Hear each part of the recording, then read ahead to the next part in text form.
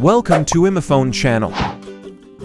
On WhatsApp, the last seen feature refers to the timestamp displayed next to a user's name, indicating the last time they were active on the platform. When you open WhatsApp and actively use it, your last seen time gets updated accordingly, allowing your contacts to know when you were last online. Today I'll show you how to freeze WhatsApp last seen without any apps.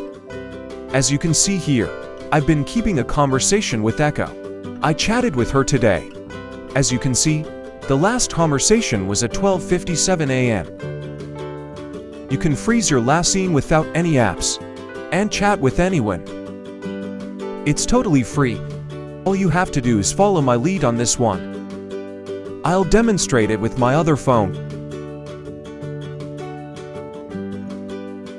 First, pull down the control menu to turn off Wi-Fi and cellular.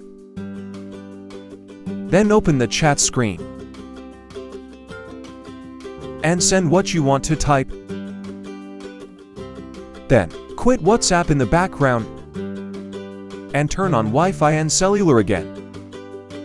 This time you need to re-tap the WhatsApp software, quickly return to the desktop, and exit WhatsApp again, and you will see that your message has been sent successfully and your viewing time is still frozen from the last time.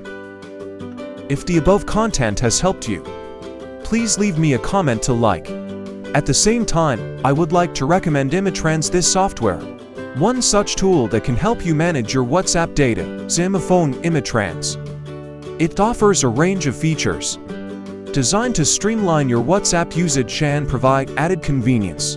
Some of the key features include backup and restore WhatsApp chats, transfer between Android and Apple device, export WhatsApp messages. This is all the video content. See you next time. Died.